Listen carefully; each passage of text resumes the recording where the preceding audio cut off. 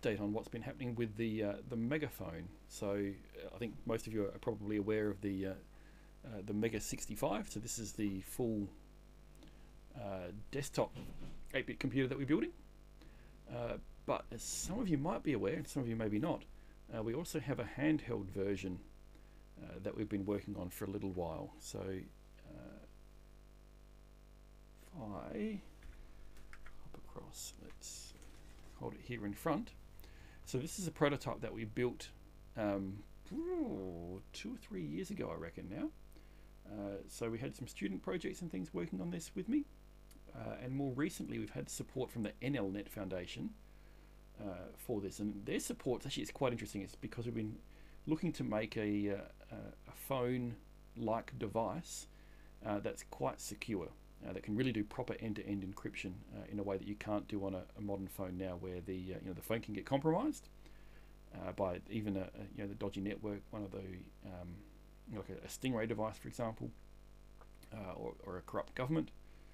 And so the idea of the MEGAphone is to be, amongst other things, reasonably resilient against that kind of thing. So you can see at the moment the size of the prototypes is about the size of a Nintendo Switch. It's kind of cool that we're getting the nice rainbow reflection. I guess that's from the fluorescent light. That's cool. Obviously it's a bit thicker than that, because this is what we can kind of easily make in a fairly affordable way.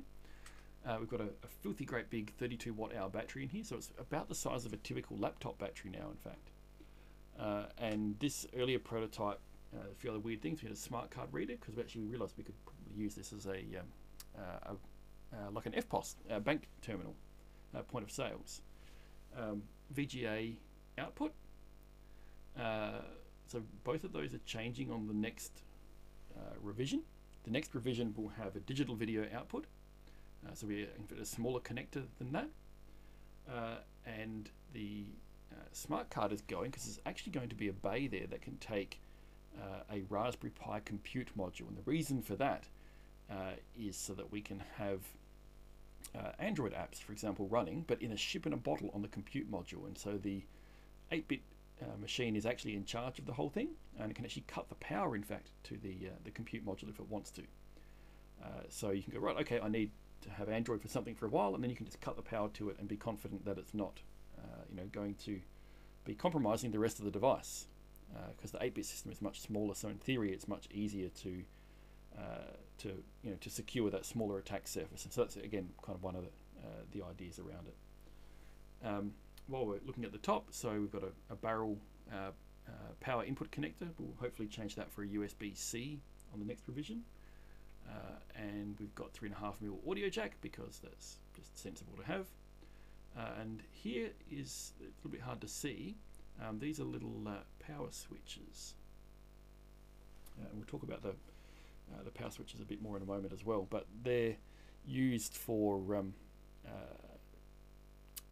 being able to cut the power to different modules. So for example, like with the Pi compute module, there'll actually be a switch that you can actually physically make sure that it can't get powered on, even if the FPGA for the MEGA65 part of it wanted to. So back to the front for a moment. So we've got D-pad type controllers and buttons, so it's quite nice. And again, for adult hands, it's kind of Nintendo Switch size. It works, it's quite nice to use. There's these little tiny buttons down here that we had that were doing various functions. We're actually getting rid of those. We're just going to have these larger, friendlier buttons. We just buy these cheap from China. There's PCB contact with the carbonized rubber bits in there.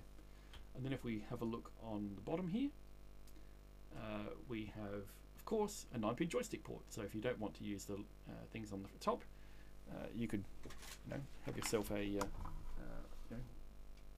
nice proper joystick, and you could use that to play games while you're out and about. And again, because it's got the digital video out on the next revision as well, or the VGA out on this one, you could in fact actually kind of use it as a portable MEGA65 game system.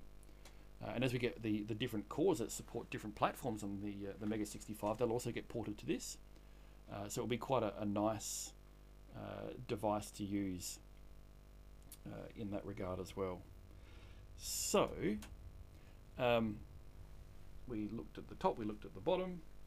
On this edge, we've got more power switches for more of the subsystems, and 2 of those are actually for the cellular modem base, because again, it's also supposed to be a phone. So it's a little bit hard to see in from the edge in there, but there's actually 2 industry standard M.2 communications bays, one kind of here and one sort of in behind here. And so you can put a, you know, for example, a 4G modem in there, or a 5G modem. In fact, so you can have a 5G MEGA65 if you want, but you can have a dual 5G MEGA65 if you really want to.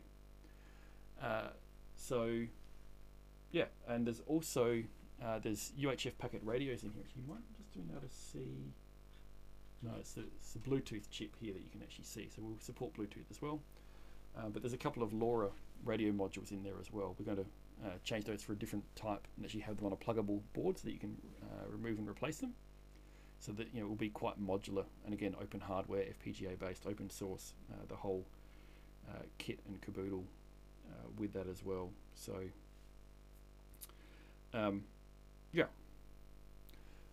that's the hardware overview. But probably what you might like to see if you're a MEGA65 fan is with the highly sophisticated prototype power cut switch to the whole thing. If I pop that down there for a moment, and if I give that juice, and it does this sometimes. This is where the power hasn't come on in quite the right way. It's possible that the poor old battery is actually going flat in here as well, but I think it might be. It's been sitting on the shelf for ages. That's quite frustrating, because it was nicely letting me show off the what you all know well from here, the standard C65 startup screen. So it would go through that whole kind of sequence. Might just give it one more go in the possibly vain hope that it will just decide to work this time. Oh, look at that, it is. So you can see there, if I bring that up to the camera a little bit more, you can see it is exactly what we have. On this one it's a little bit offset. We know how to recenter that correctly, but it's a little itty bitty portable MEGA65, and so yeah, this is really a side project of what we're doing. It's not taking up time and effort that's going into the MEGA65 at the moment. As I say, it's being funded by NLnet Foundation, and so the work that's been going on of late is actually on doing the next revision of the motherboard for it. So we want to, as I say, there's a few things we needed to fix. That's actually the one that I showed you is actually 2 revisions old. We've actually got a newer revision board that we kind of had to make physically bigger to deal with some problems with the VGA connector and things, and the joystick connector. And so we've dealt with those. And the new ones also we need to adjust the connector for the screen. So actually today I've just got a delivery from our supplier in China, KingTech, who source all sorts of nice LCD panels. The LCD panel that we're using is purposely a very standard size panel that's used in all sorts of things, and so we can get them at a good price. They're 800 by 480, so we can do the MEGA65 resolution quite well. And one thing we found though is that in the different variants of these screens, the ribbon connectors and things end up on all different places, so we've had to order in some of the samples of the type of screen that we want to use, which I'm just unwrapping now. They've literally just arrived by courier earlier today, and so here's the actual screen module. So I've still got the protective film on the front there. I'll leave that on there for the moment, and you can see here, so this is the ribbon connector. So the circuit board has a slot in it. I don't think I've got I used to have a bare PCB laying around it, so you could actually see where that would slot through the board.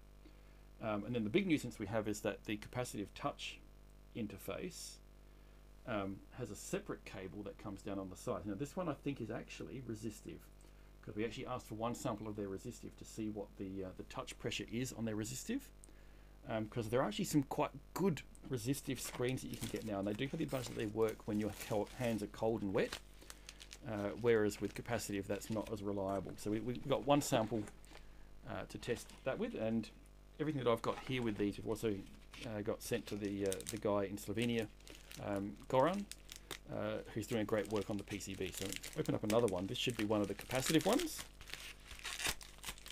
which should have that extra connector that you'll get to see.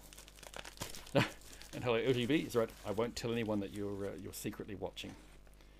Okay, so this is interesting. So the capacitive ones actually come with a different film on them as well. So again, it's still, I'm not sure you can see, there's a tab here. I can peel that back, and there's our same ribbon or something. Actually, if I lay that there, you see that. And so this extra one here, this is the capacitive touch interface. And so that's the one that we need to line up the connector with. And so this is on the past prototypes has been a bit of a pain in the backside to get right. So here's the resistive one. So you can see it's largely the same thing. Actually, we'll just peel off that front on this one.